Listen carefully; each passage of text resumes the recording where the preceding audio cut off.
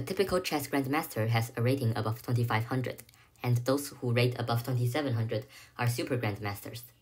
Only 14 players ever exceed 2800, and currently, only 3 players are rated over 2800. By contrast, only one female player, Judith Polar, ever exceeded 2700, reaching a peak rating of 2735 in 2005 and ranking number 8 in the world. She retired in 2014, and currently the highest rating woman player is Hou Yifan at 2650. Judith's father carried out an educational experiment with his daughters to prove that children can be made specialists in any subject if they are trained from an early age.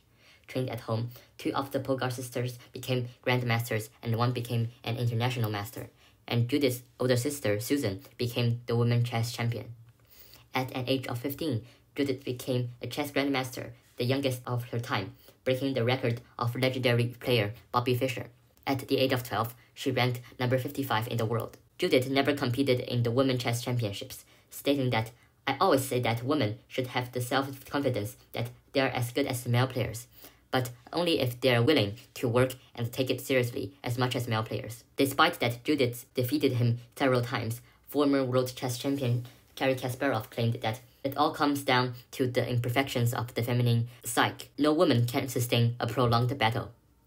Although Judith competed in the candidates tournament for the challenger of the world chess champion, she was and remains the only woman to have done so.